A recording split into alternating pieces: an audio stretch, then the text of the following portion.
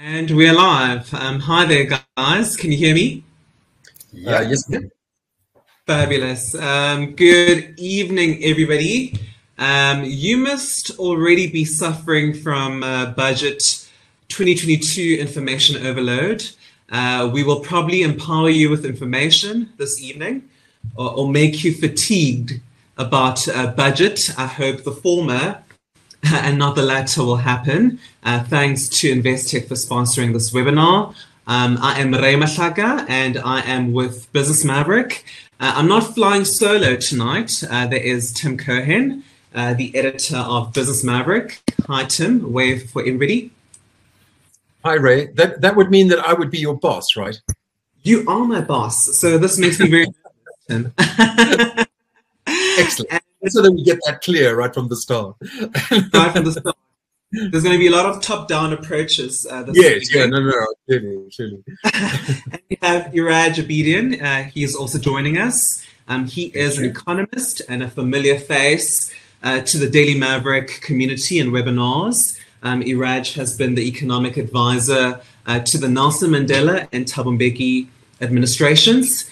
So we are in good company in terms of institutional memory. Hello, Iraj. Thanks for joining us. Thank you. Thanks for inviting me, and greetings to everybody. Okay. So I just asked Iraj the massively penetrating question: what is your overall view of the budget? Yeah, I think, Tim, the overall this was a kind of Bush happy budget. Make everybody happy. Don't increase taxes. Be fairly, in a way, practical, mechanical. Address with the issues that everybody wanted. And of course, what made it very, very doable and believable is the 182 billion rand revenue overrun collected primarily from the mining sector. We have been and remain in a commodity boom. The SARS has become a much better machine than in the past few years. It's regaining its old operational efficiency, and that means better collection at a time that the mining companies are generating massive amount of cash.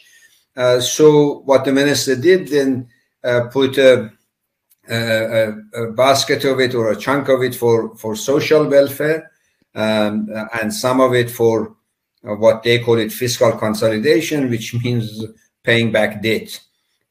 So in that sense, appease the financial market for reducing the debt and debt to GDP ratio, as well as debt service charges. At the same time, appeasing those who wanted more welfare at a time that many millions are suffering from poverty and dependency on annual or monthly payout. From an economic point of view, in my view, did not deal with our fundamental issues, which is how are we going to get our growth back on track. We need to grow more than 4%, between 4 and 5%, if we want to reverse the decline over the past 15 years in our sort of annual or national per capita income. If we want to have a tax base that is on a medium to long term able to take care of the massive needs, if we want to have jobs, which means reducing unemployment, we need to deal with those structural issues. And this budget pretty much sort of bypass them, do a bit of hand waving here and there, saying we will set up centers of excellence, and that kind of feel good means nothing type of commitments. And for me, that was a disappointing part of it. We had a golden opportunity to do it. We desperate need to do it, but we didn't do it. Yes. That's overall impression, Tim. Yeah. Can I just pick up on your point, Iraj, if I can, Sure.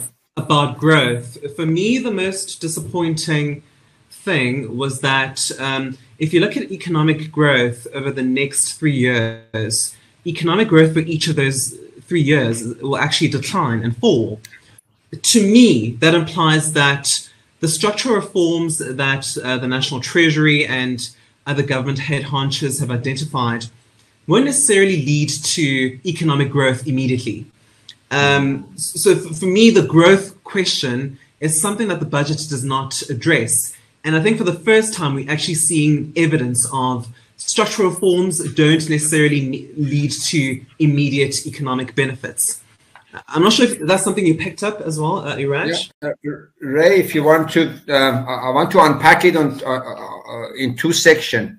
Yeah. Section one is, if you look at government's projections, and right in front of me is projecting that we're going to grow 2.4%, then go to 1.7, 1.6. Well, what are we budgeting for? We're budgeting for a declining growth rate.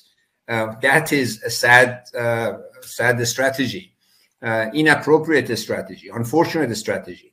The second part of it, which is a reality in all economies, even if you have a growth strategy, even if you decide today I'm going to do ABC to get the growth from 2.4 to 2.6 to 3.5, whatever, rest assured it will take 3 to 5 years to get there. You would recall, you referred to my own experience back in 1996, 97. We put a growth turnaround strategy, and it took literally 6 years before the economic players believed that this is going to happen, before the delivery took place, and then growth picked up. So yes, growth takes lead time, and particularly when you are in a situation where we are. What are the key obstacles to our growth at the moment? Our ports are not operating. Our railways are not operating. Our network connectivities, our city infrastructure is not in place. Our energy is not in place after 14 years. And our water infrastructure is not growth friendly. Now, all of those needs time for planning, needs for financial structuring, needs for implementation. And only when you do that, growth begins to respond, or investment begins to respond. So yes, we have a lead time here. And when I was earlier on saying that it was unfortunate that this budget did not use the time and paid lip service to it, is exactly this, Ray. Growth takes time to convince the society, the business, and get the implementation going before overall business sector can respond. Yeah, I mean, can I also make a point about the growth? You know, one of the things that's you know, overall, I agree with you. This was a a workable, workmanlike budget. I think I was really happy to see that you know, there was the government was aware that taxes is now quite a burden on the society as a whole, and very careful not to increase taxes. You know, one doesn't know how long that will last, but at least there's this really through-going awareness about that we've hit the sort of maximum tax rates that we can hit. I do have a concern about the planning within Treasury, and that links in with your point, Iraj. And what I'm going to try and do is I'm going to try and turn a screen share on. So this is what I want to show, if I can manage to do it, is this is the paper by Ricardo Hausman and his team that is really about the sort of long term of South Africa. Really asking the question, why has South Africa not grown as fast as its peers around the world? And I just thought this graph was very interesting. This is about the budget forecasting, and it's quite a complicated little graph. You can see where under my cursor. From 2010, every year government suggests that growth is going to go up, right? Over the next couple of years. The green line is the projections from that point, right? And every year it went down. So, you know, the trajectory was downwards, but the expectation of the Treasury every year was that it would go upwards. And so, you know, strangely enough, it happened in this budget too, because we were expecting a GDP growth rate of 5.1, and we're getting GDP growth rate of 4.8, so it's slightly less than what we thought. So strangely enough, I'm not too discouraged by the fact that Treasury is now kind of recognizing that the structural impediments are not going to allow South Africa to bounce back quickly. You know, there's a kind of comfort in that, because what happened as someone who's followed budgets over the years is that government expects that growth is going to go up, right? So then they increase expenditure in line with their expectation of a growth increase. Halfway through the year, they panic because there's now a big hole in the budget. So then they do something panicky. And that panicky thing in the past has been, you know, a variety of different things. One year, I remember it was plugged by a big increase in the petrol excise tax. 1 year it was plugged by an increase in taxes in personal tax on the highest taxpayers. You know, there was some sort of mechanism had to be found very quickly so that the budget could be balanced. So just to take, for example, that the increase in the petrol price, or the petrol excise rate, that was introduced because at that point the oil price was very low. So now the oil price is very high, and we have a real problem because somehow they've got to unwind that, and they can't because, you know, the whole budget process is under pressure. Anyway, I mean, it's very revealing to me that Treasury have for so long got this so wrong. It's because it means that they're not understanding the mechanics of the economy as a whole. I keep on looking for signs that this has changed, and the fact that they're penciling in a growth only of 1.7% next year, I don't think is a terrible. It's depressing in concept, you know, but it's as far as structurally, I think it's a step forward. Sorry for such a long gab, but I hope that adds to the conversation. But I wanted to explore the following, because I've been watching the response to the budget. Some people have waxed lyrical about the budget, calling it good, and National Treasury officials have done a commendable job in navigating through a difficult environment. Others have called it boring.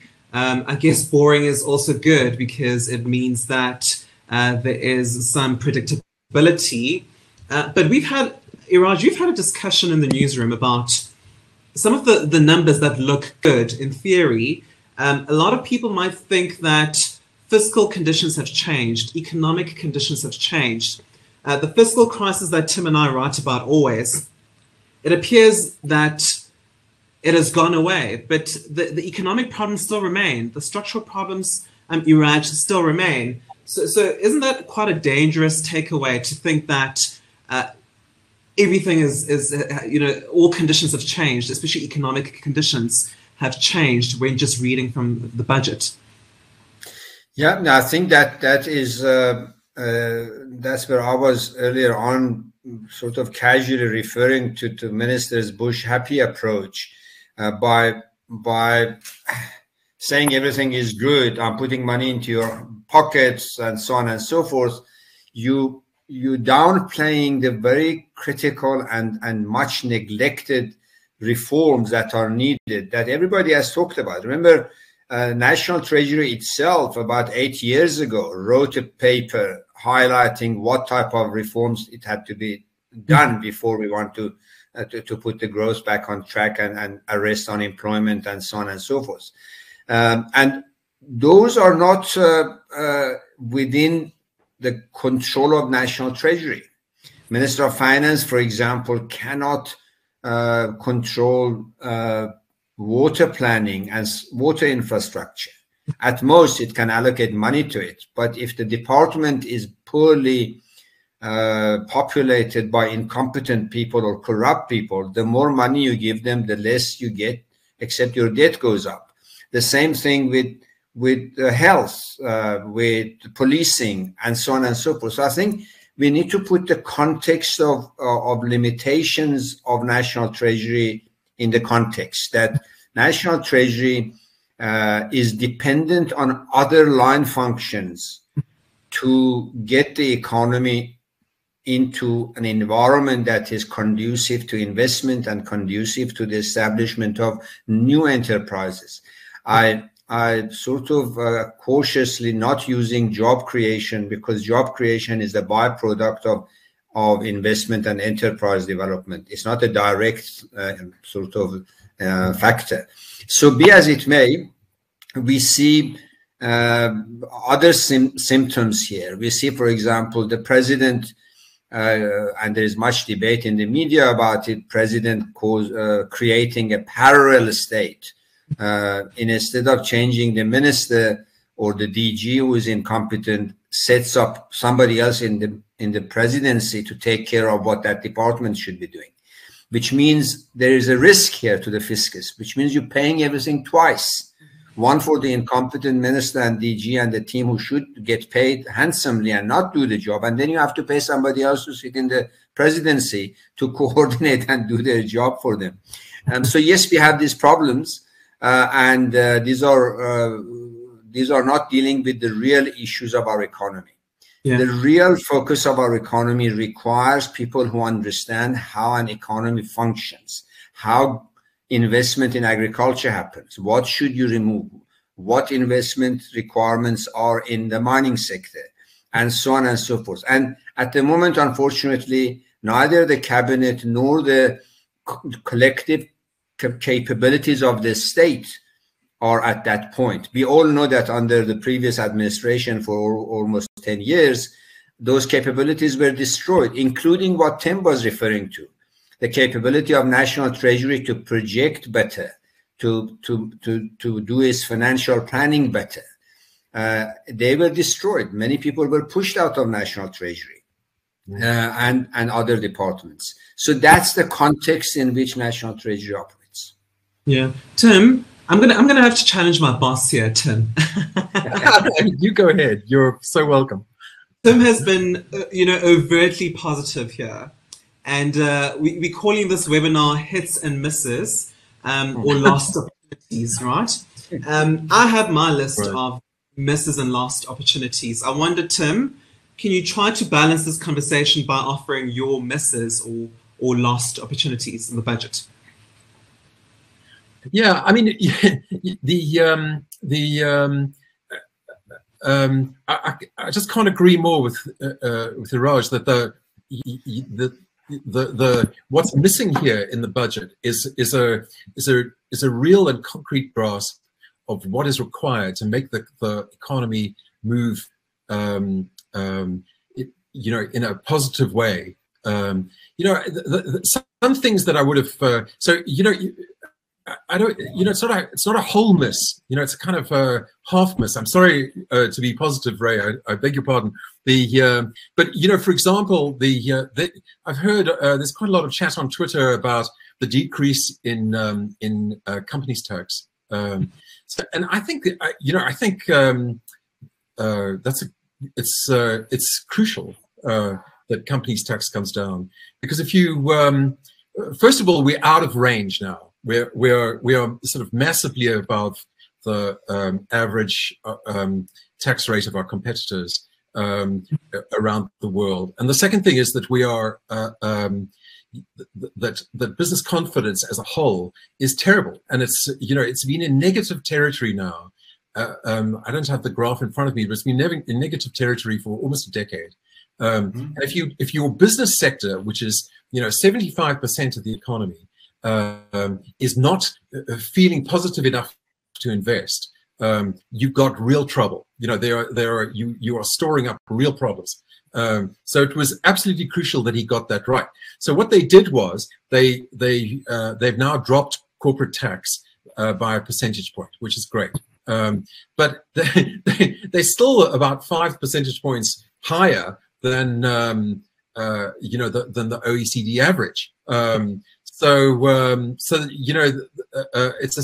It's one of these kind of things that you know, the ANC does. It takes a step in the right direction, and we all cheer.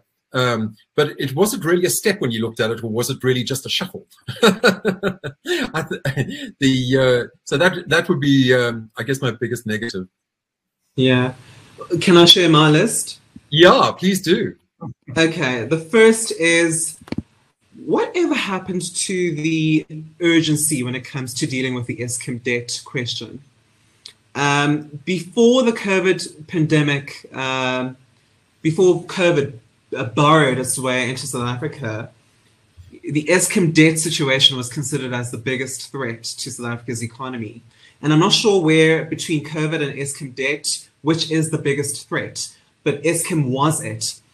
3 years later, we don't have a solution to the Eskom debt. Is the debt, which is about 400 billion rand, is the fiscus going to absorb a large portion of that debt? Will the PRC take on the risk around that debt? So 3 years later, we have no modicum of solution when it comes to the Eskom debt situation. What worries me is the dependency on the state by people through social grants.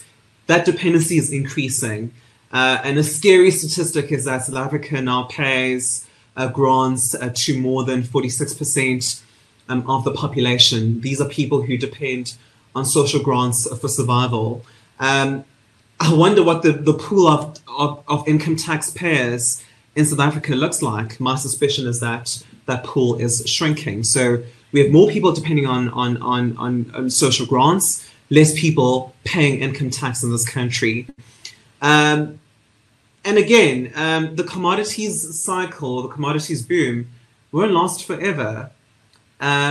So are we beginning to think far and wide enough about what will be the revenue drivers in South Africa? And I'm afraid we're not thinking that far. Sorry to bring down the mood. I'm interested in what Iraj has to say about the Eskom question. I Yeah. mean, Iraj, do you think it makes any difference for the debt to sit with Eskom or to sit with the state? I mean, would it be a solution? So total government debt now is what? It's 3 trillion, something like 3 trillion rand, right? Yeah. 4.6. Listen, what's a trillion between friends? Depends who the friends are. If they're the Guptas, no, it doesn't matter. Okay. My apologies. But anyways, that's 10% of the to add 10% to the national debt make a difference. But would it overall? It's you know, it's the same pot, right? What do you think? Yeah, I think first of all, there are two issues here. One is first of all, government borrows much cheaper than Eskom. So by taking it off the Eskom balance sheet, not the whole 400 billion, but at least half of it, 200 billion. And the reason being that is a 200 billion that is underwritten by the National Treasury in any case. So it's part of the contingent liabilities of the state when it comes to the rating agencies. So already it's as if government owes it. So it makes no difference except that if you take the 200 billion, you make it cheaper for Eskom from a cost of borrowing. The second point that is here, and government keeps kicking the can down the road. Tito Mbubeni assured us that by next year it will be done, and the still is not done. The president says it's happening, and the still is not happening.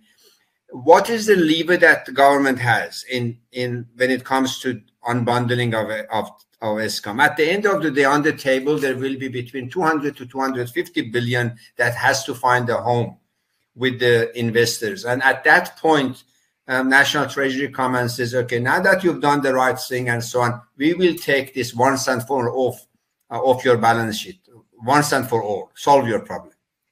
Or you can do it now, make it cheaper, and be a lot more professional about getting this unbundling and restructuring done.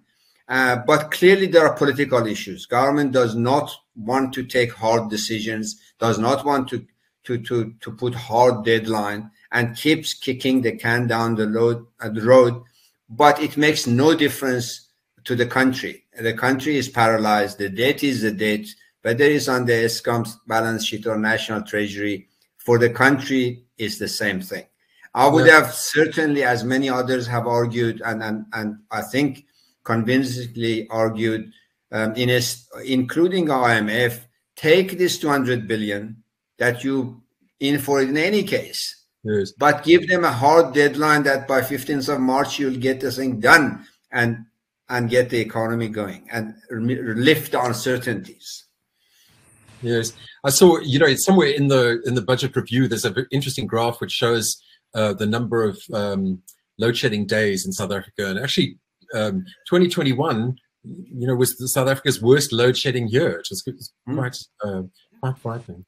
That's right. Just one thing, just to, I don't want to be the positive person here, but I just want to take issue slightly with my colleague on the issue of the commodity prices and so on. I mean, I was impressed in the speech with how much the minister was aware of that the commodity prices had given us, a bit of a tailwind, and a lucky one at that. And he said very specifically that that this was completely due to commodity prices being high, and it did not mean that the economy itself had turned around. And I thought that was a great recognition. And can I, while I'm on a positive theme here, can I just say something else about Minister Godongwana? I really liked his style. I know it's a trivial thing, but he sort of he has an enthusiasm and a casualness and a rapport that actually we've lacked a little bit in our sort of finance ministers. I mean, when I think back on it, Tito Mboweni, wonderful, thoughtful, but kind of haughty and distant. You know what I mean? Was my feelings about his attitude. And I sort of remember all the way back to Trevor Manuel, brilliant finance minister as it happens. I mean, the best that we've ever had. But he was a bit of a school teacher. You know what I mean? He was always slapping everybody over the knuckles with his ruler. So, there were stages where the minister sort of got lost in his speech today. But, anyway, I know that is completely trivial, but and also positive but there we are. Iraj, let's do a report card of finance ministers. Tim was talking about Trevor Manuel. I mean, you worked with the Nelson Mandela and Thabo Mbeki administrations.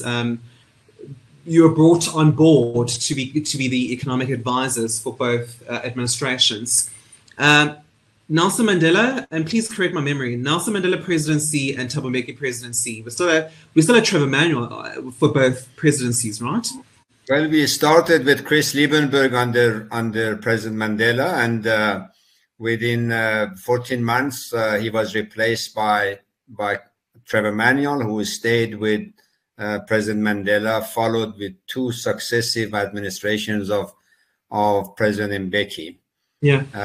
And then, your experiences of those both administrations, did you find very, very different universe? I mean, we had really the most fascinating, most professional, and very humble situation. Ministers coming with political directives, but sitting there to learn the technical stuff, and technicians doing their very best till 3 o'clock in the morning to get the decimal right, because it was such an excitement thing. It was about the nation.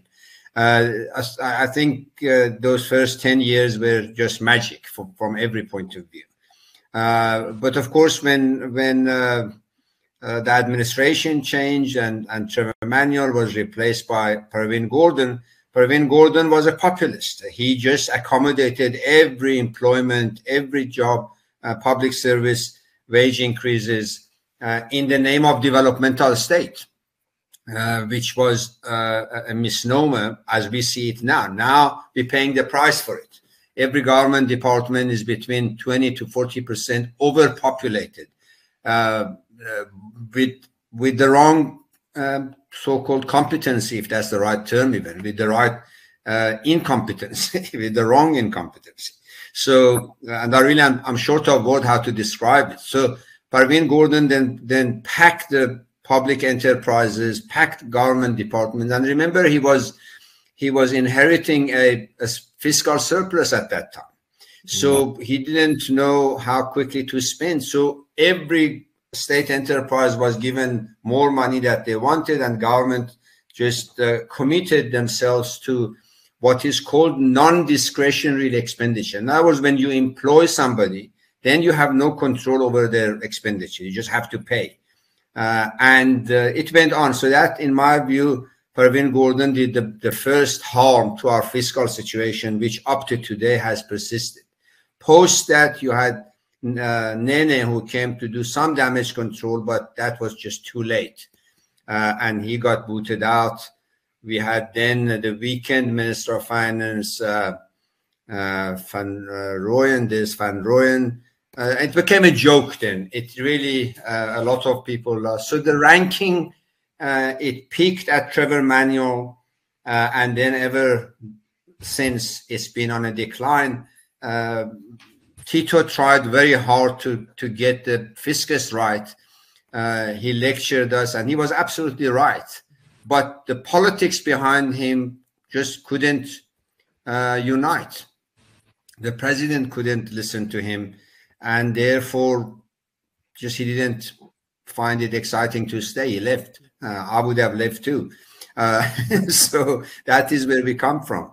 Remember, under President Mandela, it's very little appreciated how difficult the condition was that apartheid had left. It was horror of fiscal situation. Economic growth was less than 0.5%, and so on and so forth. To turn that situation around with the political determination that President Mandela had was just phenomenal. For me, it was an absolute honor to go through it, and I'm still excited thinking about it. Sure. You know, another hit, Tim, on the positive streak is the public sector wage bill. How much we compensate about 1.2 million public servants. It seems like there won't be any salary increases for public servants in 2022, 2023, but that depends on how vigorous the trade unions fight. It's astonishing. I mean, for the 2022 financial year, we'll be paying about 683 billion rand to just pay 1.2 million public servants. I mean, that's just less than 2% of the population. The wage bill alone is more than what we spend every year on education, especially basic education budgets as well. Although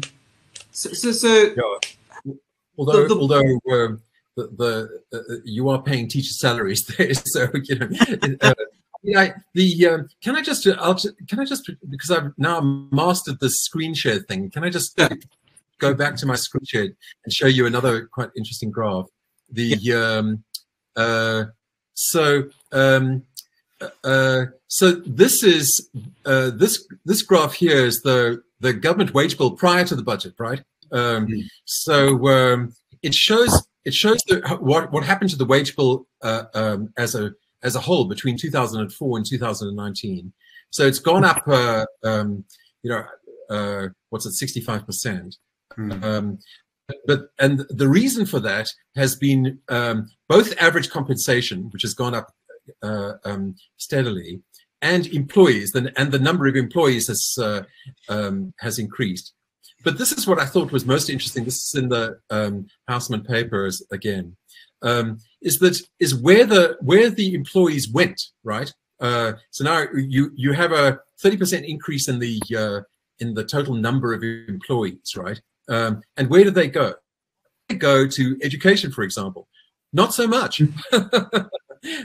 Do they go to, well, let's say police, for example? This is the dark green. No, the number of police declines, right? the increase, the big increase, is in social work. Look at that increase. It's just absolutely amazing. So, you know, I know we kind of swapping places here, Ray, but I still think that this is a big negative. I mean, they don't have any choice but to recognize that that public sector wages is a sort of major part of the fiscal risk. But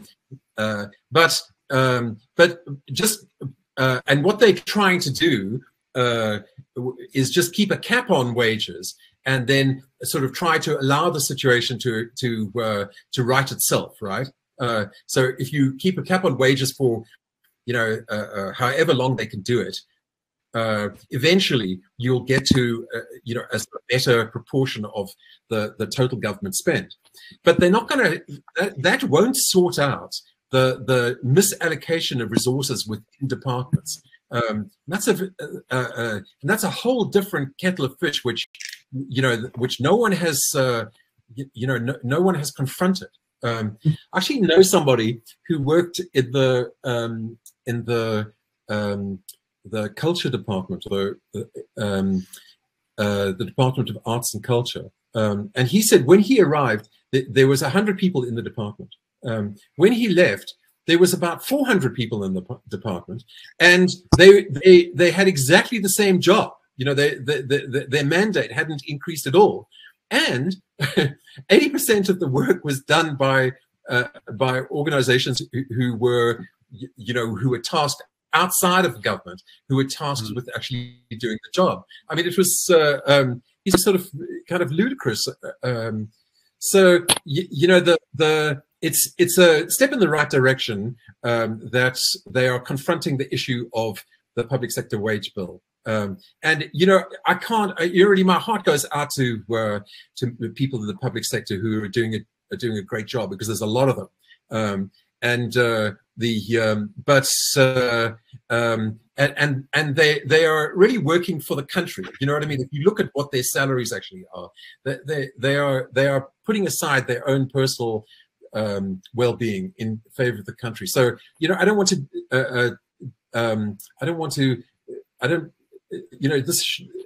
denigrate them in any way. But I think just putting a cap on the total wage bill doesn't completely solve the problem. I mean, it is brave of him, I think. I think objectively you have to say that you know, to in a context in which inflation is probably increasing and is around 5% or something, every year that goes by, people's salaries are effectively going down by 5%, right? If you have an inflationary environment, so things are getting tougher for public servants, and that is not a good thing, and it's politically a risk, by the way. But it doesn't seem to me. It may be happening behind the scenes, but it doesn't seem to me that there's a complete strategy here. Mm. Tim, you should lead the negotiations, the salary negotiations on behalf of trade unions representing public servants. By the way, those negotiations for salary adjustments for this year, they start next month. So a showdown is quite expected. Should we bring other people in? We're getting comments. John, let's try and answer some of these questions. Yeah, John M. Caesar brings us back to the social grant topic or question. John says, how long will the social relief grant be sustainable, given the number of employed people who contribute towards tax is less? So again, bringing up concerns about that seemingly shrinking pool of income tax payers. Is this sustainable, Iraj, you think, the social relief grant, in the context of, you know, the pool of income tax payers potentially shrinking? I think it's not sustainable on two fronts. One, as the minister also pointed out, that social grants are sustainable only if they are financed by the the additional taxes that the economy generates. We've had a long discussion why the growth is not addressed, which means the tax base is not expected to grow, it's declining. So on that front, we have a risk. But the second part, no less important, is the level of current emergency payment of 350 Rand is below food poverty, never mind being sustainable for the dignity and livelihood of those who receive it. So I think we have those two problems. It's not sustainable on the humanitarian, if you like, social welfare side, nor is it sustainable on the revenue side. We need to address the two sides differently, and we haven't done that. Another maybe. Sorry, Ray, go ahead. No, Tim, it's okay. No, I just wanted to address Leon Oosthuizen's question about the wealth tax. You know, it wasn't mentioned in the budget, and I think it's gone. I mean, I just don't think I mean, I might, you know, I don't have any particular insight into this, but the problem with a wealth tax is not that it's not just and that you know, it might help. You know, the problem is that the implementation of it is fantastically difficult. I mean, essentially, what you have to do is go and establish the wealth of every single person in the country, and a treasury just doesn't have that facility. You know, to accurately, and of course, you know, by the way, very rich people, you know, they don't put their money in one country. You know, it's very difficult to establish somebody's wealth. I don't think it's feasible, and I think government recognizes that. They did have a proxy for the wealth tax when they increased, when Pravin Gordhan, I think it was in 2018, increased the tax on the highest tax brackets. I think he added an extra tax bracket. So I think they've gone as far down that road as they can, and they recognize it. Yeah, or maybe the focus now, Tim, is the basic income grant. You know, the wealth tax has died down, and now we're focusing on much more targeted social relief measures. And by the way, Iraj, where do you sit on the big debate? Can we afford it? Do we need it? Well, basic income, I'm on record to say basic income grant is something that we can't afford not to do it.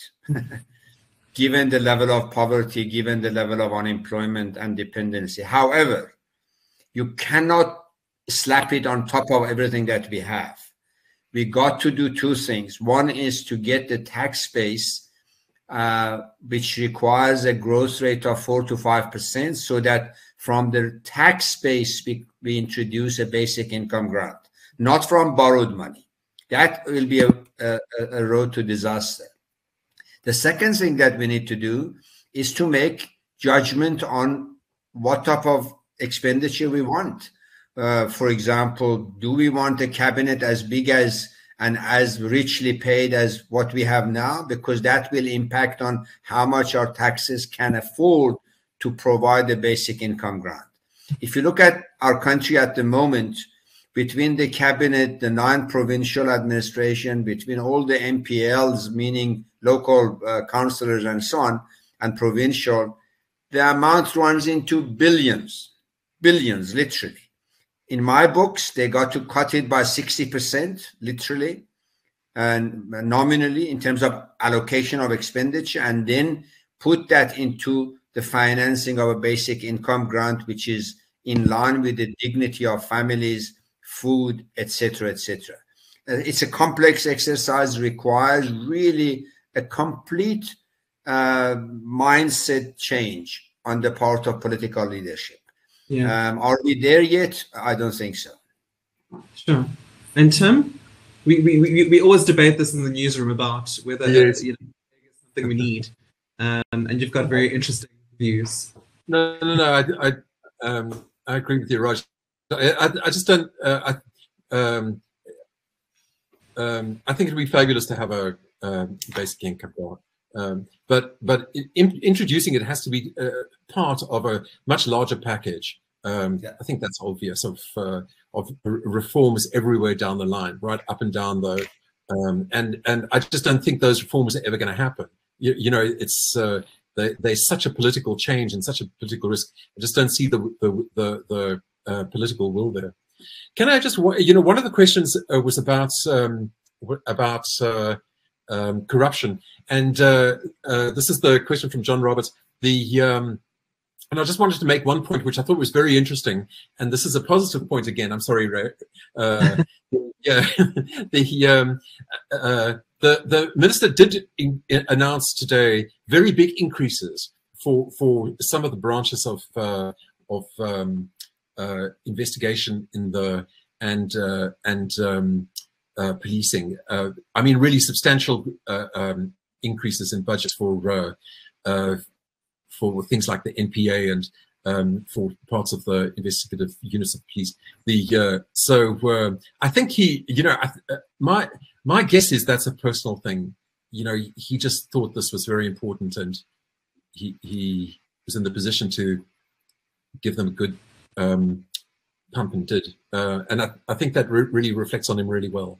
Whether or not they'll get the cases out is and whether we will get a post-Gupta dividend, as John was saying, I'm not so sure about that. I mean, the problem is that the payments that were made, the biggest payments that were made in both the case of Eskom and in the case of Transnet, they were paid to companies outside the country. Yeah. You have to now you're talking about international law. I doubt that we'll. I think that if we can get a government that is that really seriously doesn't want to go down the corruption route, that will be its own dividend. That could be its own dividend. But as far as getting the money back from the Guptas, oh, good luck. I hope, but I wait. Yeah, I mean, as an anecdote, I had a very interesting conversation with a government official. We talked about the Zondo Commission, and this government official says most public servants, some people in the law enforcement agencies, have not even read the Zondo report, not even part 1 of the Zondo report. So, and journalists have worked through it quite diligently, whereas the decision makers haven't really engaged with the report, which is quite worrying. But Avril Ryder says, I was unable to listen to Enoch's budget speech today. I'm therefore curious to know if there was any further incentives or tax relief for small businesses. Not really, Avril. My memory says the only relief offered to small businesses is the increase in the incentive. It's called the employment tax incentive, which sort of gives rebates, tax rebates to businesses that hire young people, and I think that incentive will increase from about 1,000 Rand to a maximum of 1,500 Rand per month in the first, I think, 12 months. That's as far as the sort of tax relief measures go regarding small businesses. There was one other thing. There was also a provision for a small business loans scheme, which isn't fully formed yet. It came up in the Sona speech too. And I think this was a big problem, because a lot of countries around the world during the COVID process did quite a lot to support businesses that were at risk. And the Southern government actually tried to do that, but there was something wrong with the mechanism. Well, there was a lot of things wrong with the mechanism, obviously, because as you remember, it was originally a 500 billion Rand commitment, and the take-up was minuscule. Ray, you wrote this at length, if I recall. There's a version 2 of that, which was announced in the budget too, which and we'll look to see how those how that plays out. Yeah, and version I think version 2 is Ray. no? Ray, just also important in response to that, government has allocated a 20 billion fund to support the SMEs in terms of their first loss, and it's going to be channeled through, call it specialized vehicles, not the banking sector, because the banking sector is not fit for them. That sounds very good, but if I ask how many of these alternative parallel structures do we have that are going to be more effective than the banking sector, I don't know who they are. I know over the past 25 years, we've put Kula Foundation and Nsika and all of those, which meant to be favorably lending to the and supporting SMEs. Both of those initiatives have failed, and government lost the money. So, but at least from a political point of view, they've allocated 20 billion rand to support the SMEs. Yeah, fascinating. I'm going to run through the comments. We've left with about 8 minutes for the discussion. Paul Hoffman, technically, it is possible to rake back loot of state capture. There is just no political will to do so. Paul, again, Tim, the NPA is broken. Reform is required more than an additional budget. And Mario says, yes, we have heard much talk about acting against corruption, but not one single, even low-key transgressor has been charged or sentenced. Perhaps the sooner all options run out financially, the better. Ooh, I'm not sure about that. Suresh Bika, lifestyle audits will rake in billions via a wealth tax on all individuals whose assets are over, say, 10 million rand. They must pay tax at 50%. Yeah, a lot of tough people here. That's as far as the comments go. Yeah, I just wanted to make, I mean, there was, you know, one of the things you were talking earlier, Ray, about things that we should have seen but didn't. You know, one of the things that I was expecting was a rethink of the BEE rules. You know, because government has several times now wanted to hand out you know, support to small businesses, especially BEE businesses, and there have been a series of court cases which government has lost, really because it's, you know, it's very complex to do, because, you know, you've got to define exactly what a black business is, and that varies, and the courts are insisting that government has a clear policy on this, which they don't. That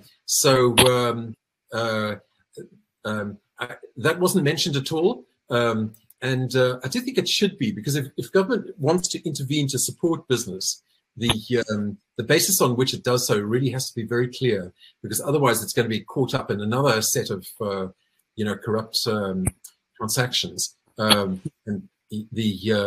you know, my overall impression is that you know, there's quite a lot of institutions that support business in South Africa, or support the creation of businesses. You know, there's we have endless sort of development organizations that do this, but it doesn't help to have, you know, government ready to sort of hand out loans to people who want to start businesses if your knowledge and understanding of business is poor. And I think it's really our level of overall appreciation of economics is low, and I'm as guilty as all South Africans on this issue, I'm afraid. But it is true. You know, we need to do more to establish a business culture in South Africa. And I don't mean you know, that we should be more pro business. You know, it's just about the mechanics of doing business that we need to insert into our education system in a way that, you know, is fun and interesting, really puts people in a position to innovate off their own bat. Yeah, Iraj, I'm coming to you next. I just want to read Hendrik's comment. I'm going to ask you about what next from here. So we have the budget. What should the priority focuses be going forward? And Tim, you can also have a bite at that very quick. Hendrik says, what happened with the debate of early access to pension fund money? My understanding is that that process is still stuck in white paper, green paper, research. You know, South Africa has too many research processes going on, but the government is still interrogating the process of early access to pension fund savings. Iraj, what next? Very quickly, what should the priority focuses be going forward? I think going forward to me is what the minister calls it, establishing private public sector centers of excellence in terms of investment and provision of infrastructure. That's an area that is critical, and especially for media, given that we're talking to media at the moment, is so important to keep the focus on that and keep the government accountable to it. To me, that's where we have to find ways of overcoming the inefficiencies of public sector and lack of accountability through partnerships. And the sooner we do it, the sooner we get the things done. Can I offer my next, Tim, before you have the last one? Yeah. I don't know what the next is. I look at the unemployment crisis. We used to think that we need economic growth alone to make a dent into the unemployment crisis. But the problem is that South Africa, I mean, unemployment is so structural. People don't have the right skills for a modern economy. People don't have access to opportunity. People live far from opportunity. So having economic growth alone is just not enough to make a dent into the unemployment crisis. I would suggest that we have to accept that unemployment will be here for quite a while. And it's a sad state of affairs, but unfortunately that's where we are. Tim, you have the last bite. Well, I would just say as a general rule, South Africa should embrace the future much more than it's doing so at the moment. You know, just as one example, there's 1,000 million examples of this, but it's shocking to me that there is no government encouragement of electric cars in South Africa. I know that we have problems with Eskom, that's obvious, but you know, this is a major change, a structural change that is happening in a major industry, and for us to be behind the curve on this, just to me is just stupid. It's just stupid. And you know, it reflects a very kind of sort of internal focus, not a sort of appreciation of sort of the global trends. You know, I saw recently that Turkey. So you know, Turkey's been in all kinds of economic trouble, right? For the past years. They're in a much worse state than we are in some senses.